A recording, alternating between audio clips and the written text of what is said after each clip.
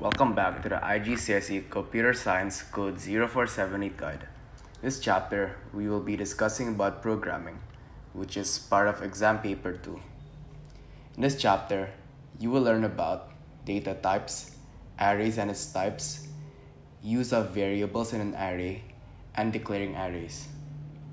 Basic data types.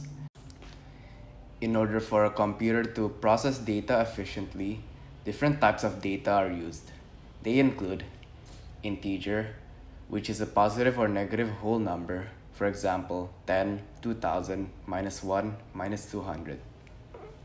Real number, any positive or negative whole number, decimal, rational and irrational number. For example, 5 over 3, pi, minus 10 over 7, 0.32. Char, or character, a variable or constant with a single character. For example, gender is equal to F or female. String, a variable or constant with several characters in length. It is possible that a string may have no characters. This is called an empty string. For example, name is equal to Alice. Boolean, a Boolean variable can only have two values, true or false.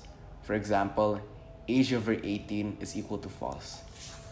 Note, a variable is a data item that contains a value which may change throughout the execution of a program. A constant, on the other hand, is a data item which contains a value which stays the same throughout the execution of a program. Arrays. An array is a data structure that holds values of similar data types. It basically allows us to store an unlimited number of items within the same data type.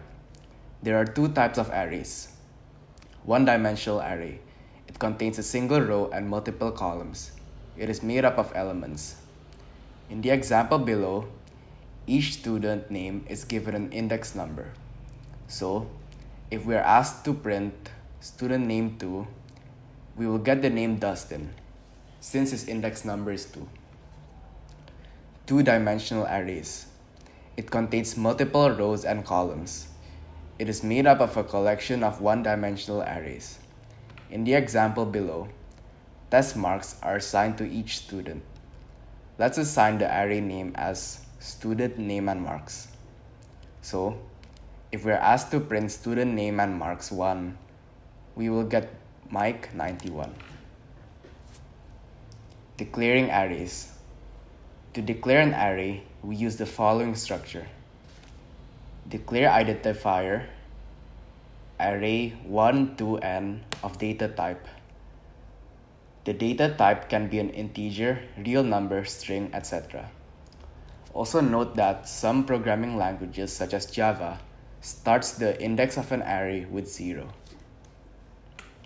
For example, declare an array with space for 5 students. Using the structure given above, it will be declare student names, array 1 to 5 of string. Example 2. Declare an array that contains 5 student names. So it will be declare student names, array, Alice, Bob, Mark, Paul, Dan. Any 5 names. Using a variable as an index in an array. A variable can be used as an index number so that the same code can be repeated many times. In the example below, the user states the number of students in the class and stores this as a variable. This variable can then be used when declaring an array to ensure that it is of the required size. Here, the user inputs the number of students in line 2. Then, the program takes the number and creates an array for the names of the students to be entered. To input multiple names, a for loop can be used since the number of repetitions are already known. A complete program which enters the students' names into an array with for loop would look something like this. Exercise question. Write an algorithm in pseudocode using a single loop to print out 50 names that have been stored in an array. Your answer should be similar to this one. The mark scheme is shown to the right.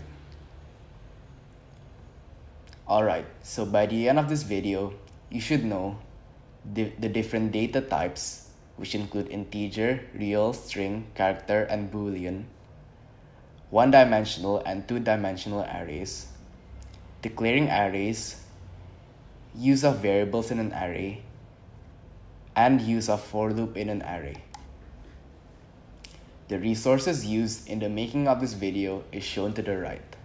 I hope that this video has helped you understand a bit about programming, and I'll see you guys in the next and final chapter of the whole syllabus, which will be databases.